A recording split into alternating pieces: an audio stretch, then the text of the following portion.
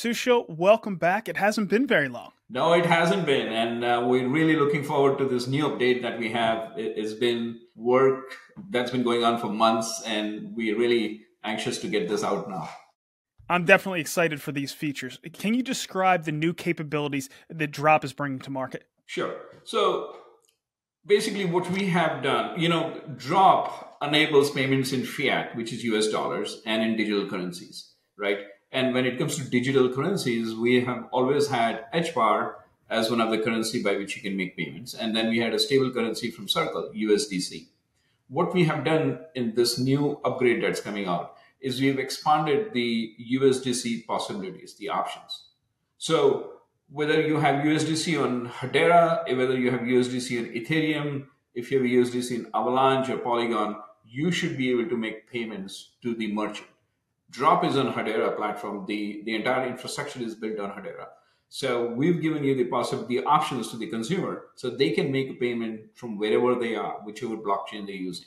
For now, for this upgrade, we have, of course, we always had Hedera. Now we have Ethereum, Avalanche, and Polygon as the first upgrade that we're going to come out. So it's a multi-blockchain. That's the best way I can describe. No matter which chain you're using, as long as you have the token USDC, you should be able to make a payment. All right. So why did Dropp need or want to add these features? So we've been working on this for a while, and I'll describe that. But I think the most important part of it is the pool of USDC tokens on Hedera is only so much. It's in millions, right? And the entire pool of USDC, which is $30 or more billion, is mostly located on Ethereum. And then there are pools of USDC token on other chains. So Circle has done an incredible job of expanding their market. We love working with them. It's an incredible company, an incredible product that they have. But then there is pools of USDC, some on Ethereum, and then there are other chains. So and we do want to reach out to those customers, whether they are on Ethereum or they're in Polygon, so for them to make the payment. So what we've done is as I said, we've created a bridge. And this would essentially mean you don't need to have USDC just on Hedera to make a payment. You could be anywhere, right? So basically those tokens sort of automatically get into the Hedera pool base, kind of increases the Hedera pool base. But the real purpose is to make payments on Dropp. So we've expanded, we've given more liquidity. That's what we've done.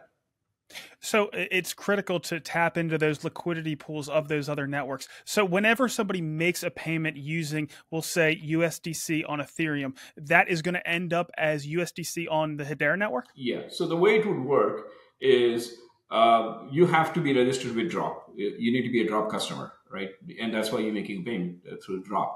So the way it would work is, let's say I have an Exodus or some wallet which has USDC Ethereum, the USDC token in Ethereum, and you want to make a transfer, you want to make a payment on Dropp wallet, and you're a Dropp customer.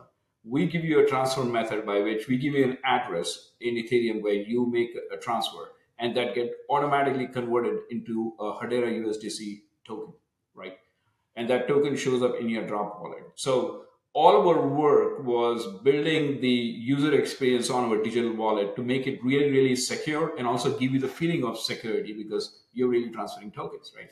And we'll show you the interface very soon. But basically, you could be on any of those chains. We give you an address, you scan it, and you make that transfer to that address. It's a Circle/Dropp address and on your chain. And that automatically gets converted. And you get all those statuses saying it's now moved to Hedera, and Hedera meaning the Dropp wallet. Okay. Sushil, I absolutely love it. So how long have you been working with Circle? And for anyone that doesn't know, Circle is the global financial technology company that in partnership with Coinbase is responsible for the USDC stablecoin. So again, how long have you been working with them? Yeah, we've actually started our conversation in 2021, late 2021. And again, Circle is one of the most standard. It's like the gold standard of stablecoin right now. It's a pretty compliant company, and they do a thorough check on everyone, which is what we all want as a stablecoin. So we started working at tail end of December of 2021. We first went live. We've been live. We probably were the first wallet to have USDC HBAR in the month of April of 2022, and then we had Ethereum.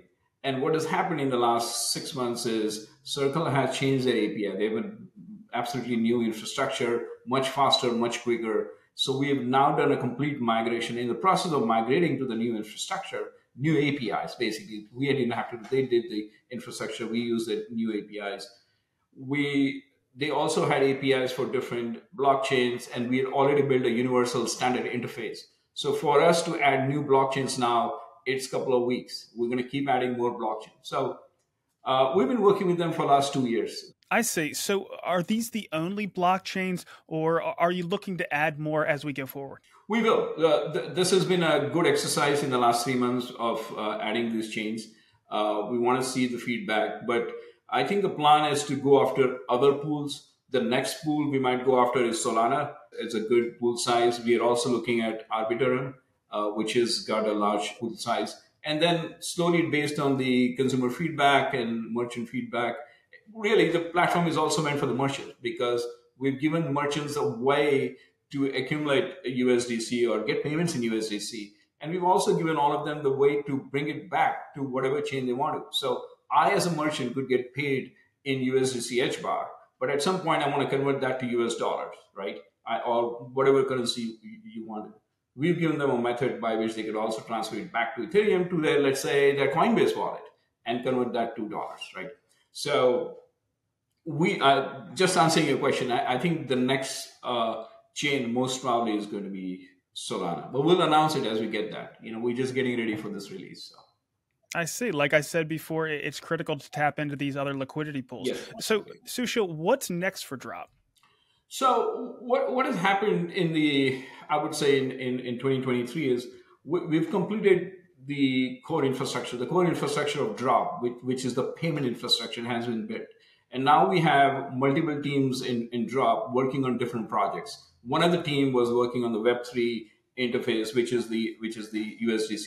So you should expect, or we are also excited about this, we're expecting almost every couple of weeks, there'll be some major upgrades that we're going to announce. So I would say in the next 2 weeks, we have another announcement that's going to come out. And then 2 weeks from now. So at least till the end of October, everything that's been worked on by multiple teams in Dropp should be coming out. There are some major upgrades that are coming out. I would say not upgrades, capabilities, absolute new functions. Functions that the consumer would like, and some functions with the merchant would really like. So we're working on lots of stuff right now. Well, Sushil, you keep adding those features and making announcements, and we'll keep covering it. Thank you so much for swinging by today and telling us about it. Thank you very much. Thanks for inviting me. I'm now posting these interviews of Hedera builders independently to my channel. The community, influencers, and media outlets are free to use this content to spread the word on what's being built on Hedera. Once they're all uploaded, you'll be able to go to my channel and search for whatever topic or team you're interested in to find more information. Or you'll be able to get the most recent Hedera news by watching the latest HBAR Weekly update. So check them out.